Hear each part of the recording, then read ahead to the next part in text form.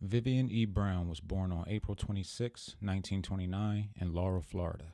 Browne was known for being an activist and professor, and for her political work showcasing her life as a black woman. "Black art is political. If it's not political, it's not black art," she quoted. Browne worked at Rutgers University in Newark from 1971 to 1992 as a faculty member of the Art and Sciences Department and served as a Fulbright panelist in 1990.